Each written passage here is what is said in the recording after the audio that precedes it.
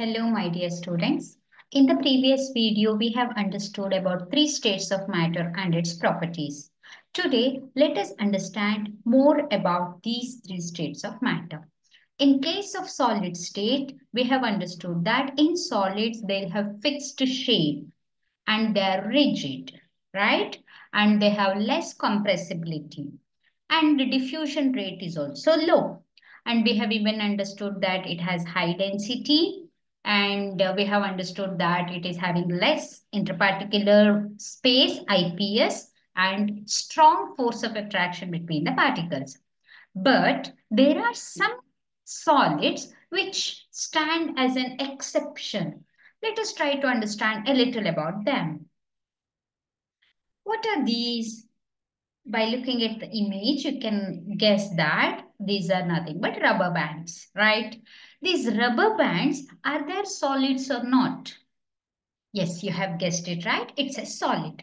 If it is a solid, why it changes its shape? We have understood that solids have fixed shape. But on applying pressure, I can expand the rubber band, right? How could it change its shape? Rubber band changes its shape when force is applied but regains its shape once the force is removed. That's because of the property of elasticity.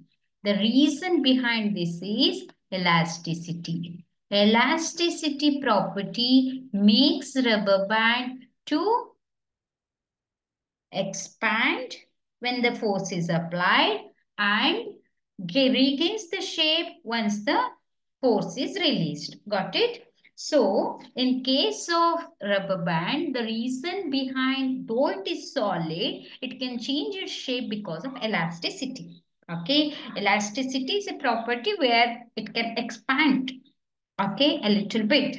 But when excess of force is applied, it will definitely lose the property of elasticity and it will break, okay, or it will be rubber band will be torn, we can tell. Okay, so this is regarding rubber band. Though it is solid, it can change its shape. It's an exception, we can tell. What is this? Sugar, right? This sugar or even salt, when put in jars of different shape, it gets the shape of the jar, right? But it is solid. Solids must have fixed shape. It should not take the shape of the container, but sugar and salt does. Can you think over it? The reason is if you take individual sugar or salt crystal, its shape remains the same. It's having constant shape. Sugar and salt takes the shape of the jar in which it is kept, but shape of each individual sugar or salt crystal, it should be or, remain fixed. Got it? So these are two solids which can change their shape. The rubber band can change their shape, whereas salt or sugar will have definite individual crystal shape will be retained. Now, what is this? This is sponge, right? Is this sponge a solid? Yes, your answer is correct. It is solid. If it is solid, on pressing, why does it change its shape? The reason is, why is it compressible? I can actually, solids are those, for example, this book. Solids are those which I can't compress, right? Compressibility is not possible, negligible compressibility. Whereas this sponge I can compress. The reason is, in case of sponge, there are holes, right? These minute holes will be having air in it. When I compress, air will be expelled out. Hence, it get compressed. Okay. So, when we release, again, air gets filled up in those holes. So, though sponge is solid, we can compress it because holes will be there and those holes are filled with air which expels out when it is compressed. So these are three types of solids which you should know, which will be having slightly different property as mentioned about solid state. But that does not mean they are not solids. They are solids. Now, next, coming to the liquid state. In case of liquid state, we have understood that liquids have definite volume, but the shape is not fixed. It gains the shape of the container in which it is kept. Liquid is having ability to flow, and liquids have diffusion rate, high diffusion rate. Yesterday I have shown how in the container having water, when the food color is added, it has diffused. Food color was a solid, right?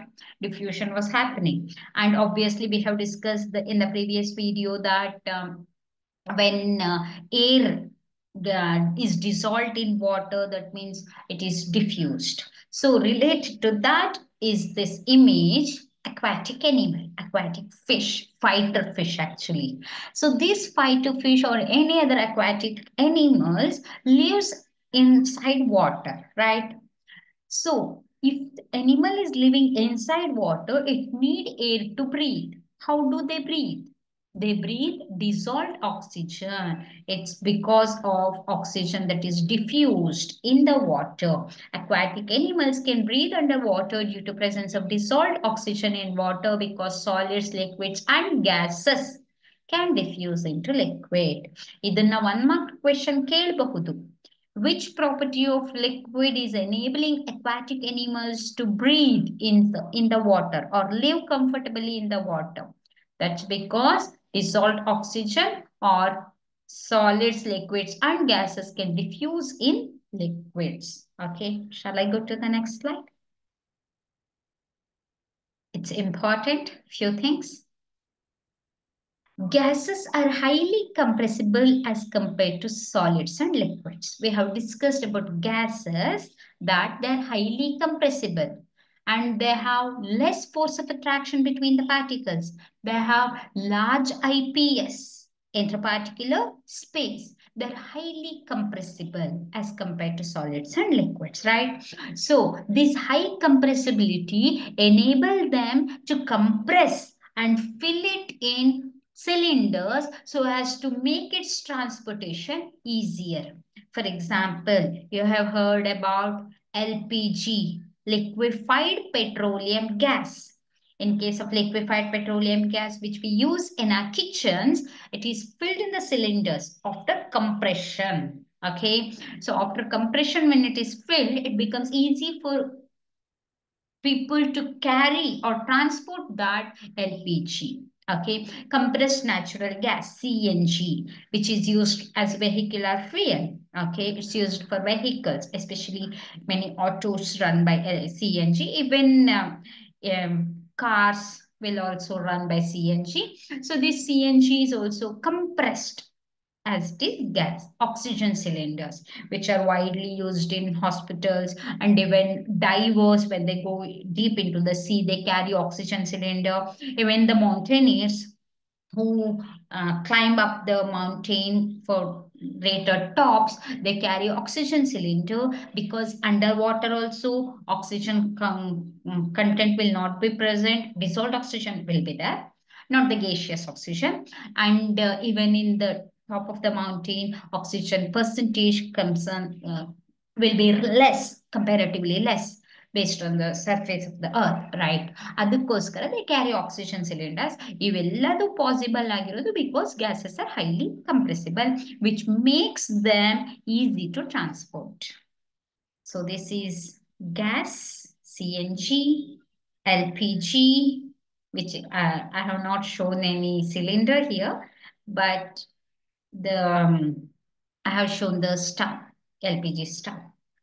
And this is oxygen cylinders. Divers are using it, oxygen cylinders. Okay, so this indicates that gases are highly compressible, which makes them compress in cylinders and easy to transport. ಇದರಲ್ಲಿ ಈ concepts ಅಲ್ಲಿ ಈ particular slide ಅಲ್ಲಿ one mark question expand ಕೇಳಬಹುದು. Expand LPG, expand CNG. You should remember them. Okay, so gases diffuse very fast ನಿನ್ನೆ ಹೇಳ್ತಾ ಇದ್ದೆ that incense stick lit in the puja room will be the smell of the incense stick will be experienced even though we are in the corner of the house, right? That's because gases diffuse very fast. That too, if it is hot food smell reaches farthest hot, then the smell will be much more faster. Travel of the smell will be much more faster. ಯಾಕೆ ನೋಡೋಣ ಈಗ. So why? Let's see. They have high speed of particles. Particles high speed ಅಲ್ಲಿ ಇರುತ್ತೆ. ಏನಕ್ಕಂದ್ರೆ interparticular space ಜಾಸ್ತಿ ಇದೆ, force of attraction ಕಡಿಮೆ ಇದೆ. They have large space between them. High speed ಇರೋದು ಏನಕ್ಕೆ ಅಂದ್ರೆ force of attraction ಕಡಿಮೆ ಇದೆ. ಅಂಡ್ ಇದರಲ್ಲಿ ಇನ್ನೊಂದು ಹೇಳೋದು ಮತ್ತೆ ಹಾಟ್ ಫುಡ್ ಏನಕ್ಕೆ ಸ್ಮೆಲ್ ಜಾಸ್ತಿ ಫಾಸ್ಟ್ ಆಗಿ ಟ್ರಾವೆಲ್ ಆಗುತ್ತೆ ಅಂತ ತಿಳ್ಕೊಬೇಕು. Okay, so here A kettle is there in which chai R something some food might be cooked. Okay, ಅದರಲ್ಲಿರೋ ಚಾಯ್ದು smell, tea smell, it will be heard for, I mean it will be felt for larger distances also. ಯಾಕೆ ಅಂತಂದ್ರೆ smell of hot food reaches us in seconds. The reason is very very very important. 2 marks question, 1 mark question ಕೇಳ್ತಾರೆ. Smell of hot food reaches us from farthest, whereas cold food does not. We need to go nearer to the cold food. ಯಾಕೆ ಅಂತ ಕೇಳ್ಬೋದು reasoning type ಅಲ್ಲಿ 1 mark question. ಏನಕ್ಕಂದ್ರೆ particles of aroma mix with air. Particle of aroma mixed with air. 1 mark ಗೆ reasoning ಕೇಳ್ತಾರೆ. Aroma means smell. Aroma means smell. Okay. So, ಈ smell ಇರತ್ತಲ್ಲ, particles that carry the smell, that will mix with air. Rapid ಆಗಿ fast ಆಗಿ mix ಆಗುತ್ತೆ. And it's in gaseous form. Gaseous form ಅಲ್ಲಿ diffusion ಜಾಸ್ತಿ ಅಂತ just discuss ಮಾಡಿದ್ವಿ. It is in the gaseous form, right? Next, as food is hot, particles have greater kinetic energy. ಇದು ತುಂಬಾ important point. They have greater kinetic energy. ಯಾವಾಗ ನಾವು temperature ಜಾಸ್ತಿ ಮಾಡ್ತೀವೋ ಅದರ ಕೈನೆಟಿಕ್ ಎನರ್ಜಿನೂ ಜಾಸ್ತಿ ಆಗುತ್ತೆ. ಕೈನೆಟಿಕ್ ಎನರ್ಜಿ ಜಾಸ್ತಿ ಆದಾಗ ಫಾಸ್ಟ್ ಮೂವ್ಮೆಂಟ್ ಆಗುತ್ತೆ. Okay, kinetic energy is the energy present in a moving particle.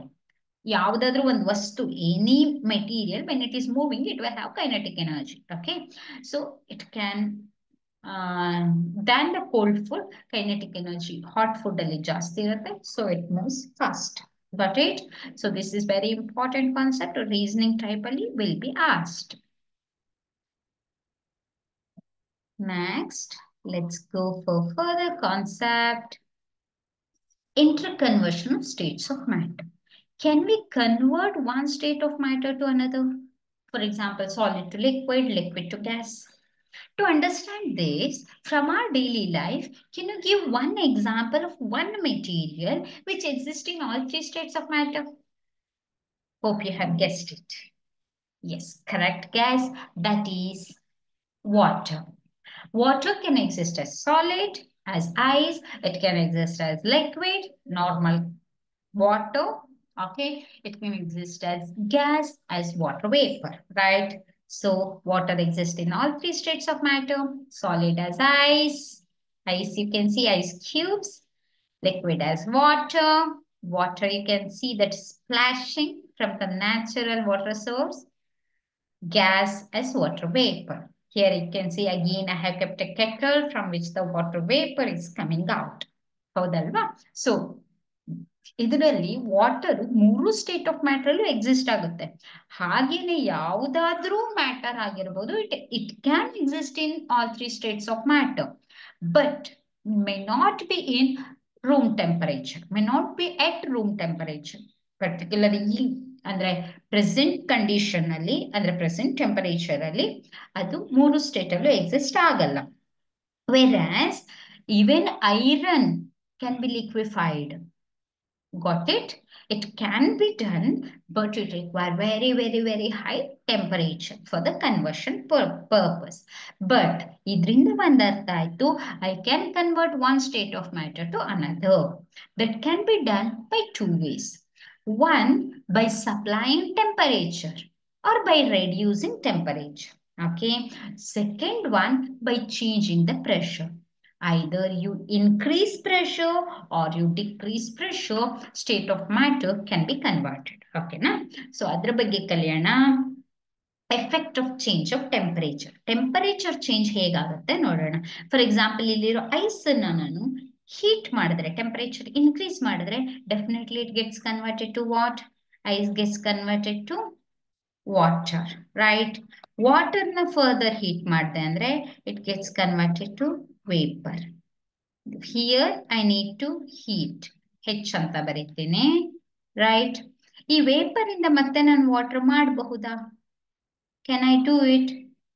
Yes, I need to just cool it. C ಅಂತ ಬರೀತೀನಿ. And water to ice. Yes, I can do it by cooling. So this interconversion is definitely possible, but I have to change the temperature or pressure. Okay. Now let's go further. How the interconversion happens.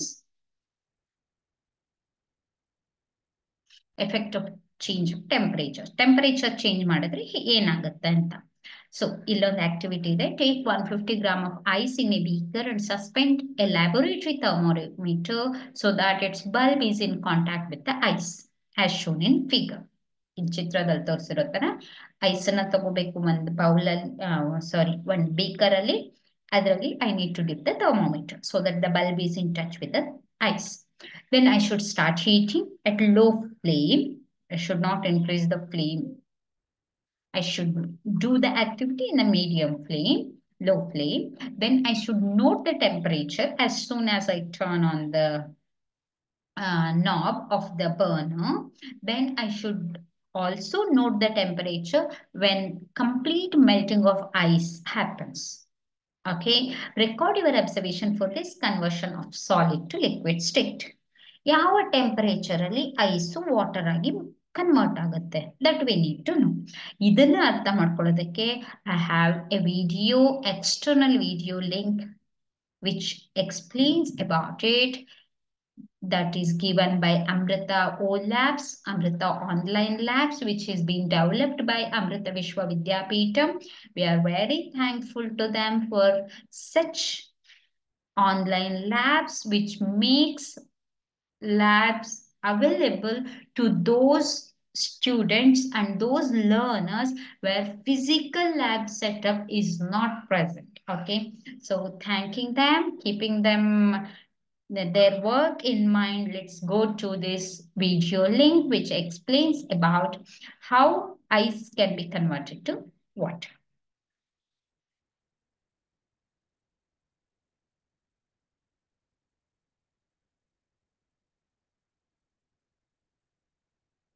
Just a minute.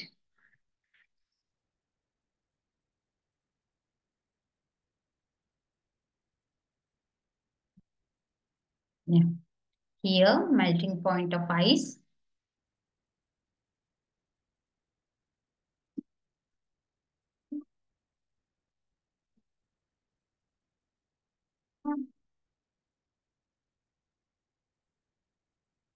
Melting point of ice. We require ice cubes, beakers, thermometer, stirrer, a stand with a clamp, wire gauze, tripod stand, and a Bunsen burner. Please look at the materials used by them. It's as same given in the activity mentioned in your textbook. Take some ice cubes in a beaker.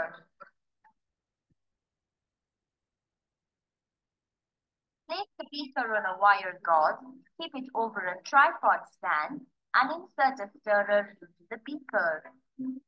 Take the thermometer and suspend it with a help. A stirrer can be a glass rod also. For clamp stand. so that its bulb remains in the middle of the ice cube.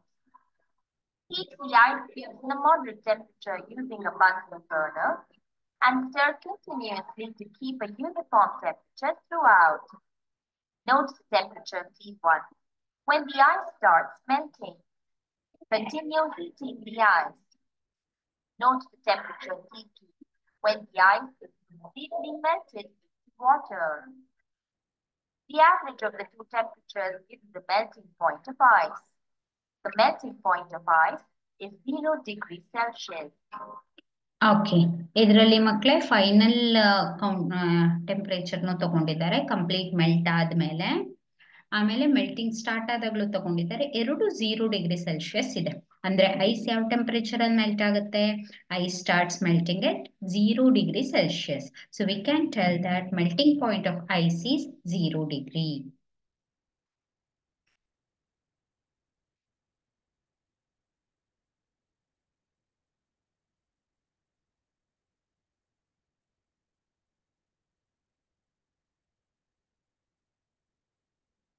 So now, thanking Amrita Labs for the beautiful video, let's discuss about this melting point.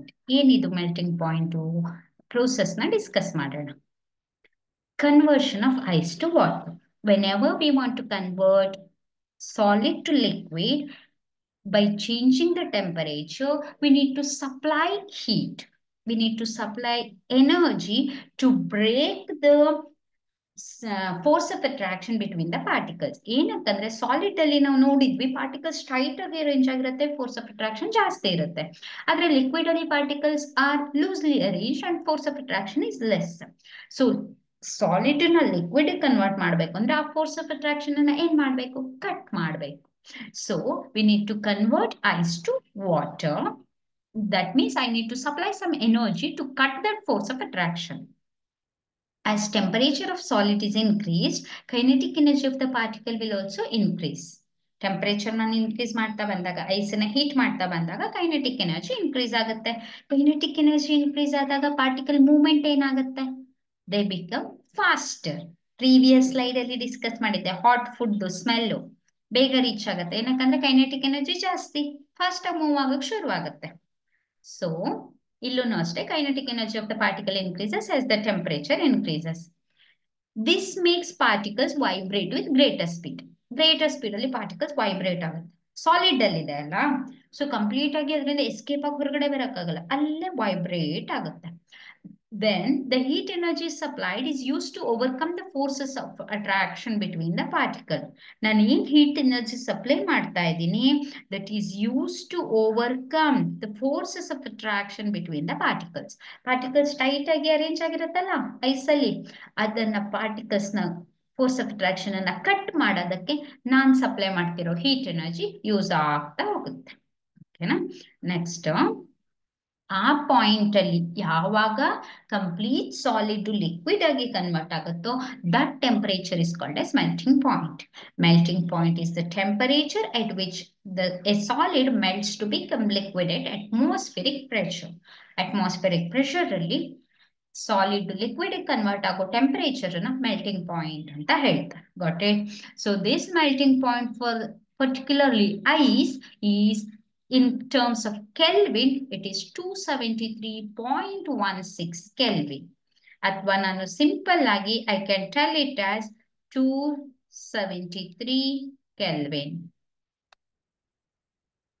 0.6 ನಾನು ಬಿಡಬಹುದು, 273 Kelvin ಅಂತ ಹೇಳ್ಬೋದು, which is also equal to 0 degree Celsius. It's also equal to 0 degree Celsius. Got it? So Celsius ಅಲ್ಲಿ mention ಮಾಡಬೇಕು ಅಂದ್ರೆ 0 degree Celsius. So Kelvin ಅಲ್ಲಿ mention ಮಾಡಬೇಕು ಅಂದ್ರೆ it is 273 Kelvin. It's a melting point of ice. ಹಾಗಾದ್ರೆ ಈ process ನ ಏನಂತ ಕರೀತಾರೆ? Converting solid to liquid. That process is called as fusion. That process is called as fusion. The process of conversion of solid to liquid is called as fusion. Melting ಅಂತ ನಾವು general language ಅಲ್ಲಿ ಹೇಳ್ತೀವಿ, solid melt ಆಗಿ liquid ಆಯ್ತು ಅಂತ. But ಆ ಪ್ರೋಸೆಸ್ನ particular ಪ್ರೋಸೆಸ್ನ fusion ಅಂತ ಕರಿತೀವಿ. Got it children? ಸೊ ಇವತ್ತು ನಾವು ಏನೇನು ತಿಳ್ಕೊಂಡ್ವಿ ಅಂದ್ರೆ ಕೆಲವೊಂದು ಸಾಲಿಡ್ಸ್ ಅಲ್ಲಿ ಎಕ್ಸೆಪ್ಷನ್ಸ್ ತಿಳ್ಕೊಂಡ್ವಿ, ಮತ್ತೆ ಪ್ರಾಪರ್ಟೀಸ್ ಆಫ್ ಲಿಕ್ವಿಡ್ಸ್ ಮತ್ತೆ ಗ್ಯಾಸಸ್ ಎಲ್ಲೆಲ್ಲಿ ಅಪ್ಲಿಕೇಶನ್ ಡೈಲಿ ಲೈಫ್ ಅಲ್ಲಿ aquatic animals ಇರ್ಬೋದು ಅಥವಾ cylinders ಇರ್ಬೋದು, that we have understood, and we have even understood about interconversion of states of matter. Especially we have understood today about how to convert solid into liquid. We have understood about melting point and its definition. We have understood about fusion. We have even understood about what's the melting point of the ice. Okay, so that's all for today. I'll come with another video for continued discussion of this particular chapter. Thank you for patience listening. Please, as I always say, subscribe my channel, keep watching my videos, and do share with your friends, because it is knowledge sharing session. Thank you again.